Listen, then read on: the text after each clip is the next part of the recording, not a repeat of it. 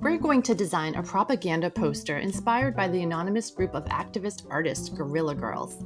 Let's start a new file and choose the print tab and the letter preset. I'm happy with the 8.5 by 11 and 300 pixels per inch, but I'll change the color mode to CMYK, which is best for printing. Let's go to the File dropdown and Place Embedded to bring in our image. You can press the Enter key or the check mark here to confirm placement. Photoshop has this contextual toolbar now that some find helpful. I am still getting used to it. This toolbar offers a delete background option that is pretty slick, but I find I get the best results in a different way, so I'll undo that and hide my contextual toolbar. I'm going to go get the Object Selection tool located on the left.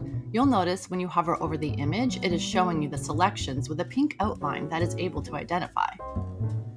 I like this selection, so I will click on her and then go to Select and Mask.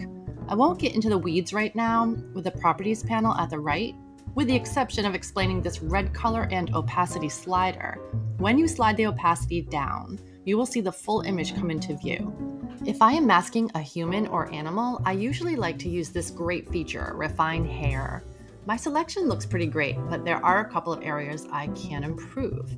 I'll zoom in and then go get the brush tool. You can change the size and hardness of the brush right here. A useful shortcut for the size is the keyboard left and right bracket keys. It's really important to choose the correct plus or minus icons depending on whether you want to add or subtract from your selection. It operates kind of like an eraser. I'll touch up around her hair and then click OK. Now, to actually create the mask, I have to click on this icon down here that looks like a camera. Now you can see that a stencil was created within this layer. Photoshop calls this a non-destructive layer. We are hiding part of the image, but we can bring it back anytime. Now let's make use of this background layer by going to the Edit dropdown and then Fill. I'll select the foreground layer. That's this yellow fill over here. I had already found the yellow I wanted, but you can go select the color you want by double-clicking here and then filling the layer with your desired color. Now I'll move her a bit to the right. I like to do this with the Transform feature, the Command or Control-T shortcut. Now I want to change the color of her pants. I'll show you one way to do this. I'll click and hold down on the Object Selection tool to get the Quick Selection tool. This allows me to get more specific. You can click once or click and drag. Photoshop will try to pick up all similar pixel colors. It's pretty good at this, but I usually need to make some tweaks. I can go to Select and Mask again to make those changes. Instead of the brush, I'll use this tool and click and drag to remove all non-pant parts.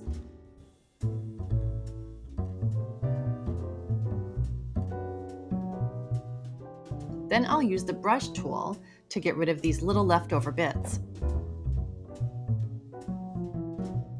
Now I'll Command J to copy and paste the selection onto its own layer. Here's the fun part, changing the color. With this new layer selected, go to the Image dropdown and the Adjustments, and then Hue Saturation. I'll move the Hue slider to get a purple magenta color and then kick up the vibrancy with the Saturation slider. Now I have some striking complementary colors at play with the yellow and purple. Let's bring in another image. File, Place Embedded, and I'll get this newspaper image. Now you can see how fast and easy it is to isolate an object when we have a clean background. I'll go to Select and Mask to see if I need to make any changes, and I don't. It looks great. I can go right to the mask icon and stencil it out. I'll use the Transform tool to adjust the size and rotation so that it appears as though she is holding the paper. This is a good time to group these layers together and call it something logical. I'll move her over a bit more and reduce her size to make room for more design elements.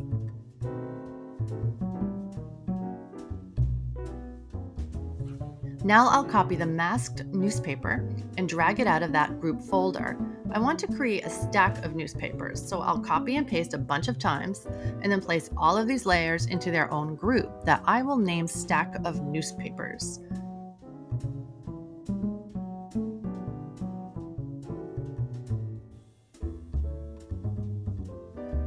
After adjusting her newspaper a bit more, I can see that I need to hide some of her hand now. This is why masking layers is so handy. I'll go back into Select and Mask, and then brush out that area. We can move on to the Type tool to insert some text. I chose my font selections ahead of time. You can change these in the Character panel.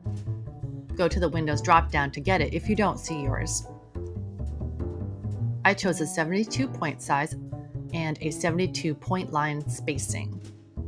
If you don't have the Elsa font, Impact is a good choice as well. I want to make another text box, but first I'll change the font size to 26 and the line spacing to 32. Make sure you are not on an existing text layer or else it will change that one. Now I'll drag a new text box and then replace the placeholder text with my new text.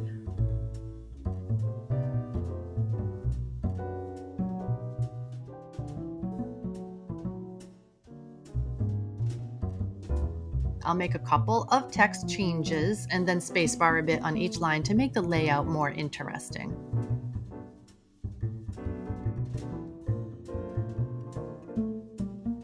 After I double-click on the color picker, the eyedropper tool appears when I hover over an image. I'll pick this magenta and then change the color of the most important words to create some emphasis. After I use the color once, it pops up into my swatches panel so that it's easy to go select it again. I think it would look better with more newspapers, so I will copy a few of them at once and then use the transform tool, Command-T, so that I can move them all together. Then I will move a couple individually. In my Layers panel, I see that one of my text layers is inside of a group, so I'll drag it out. I need to add one more text box to cite my sources. I'll make it a really small font and subtle color. Then I'll go to Edit Transform and select Rotate 90 degrees counterclockwise. Then I'll move it over here to the right. Now it's time to save the file to my cloud document.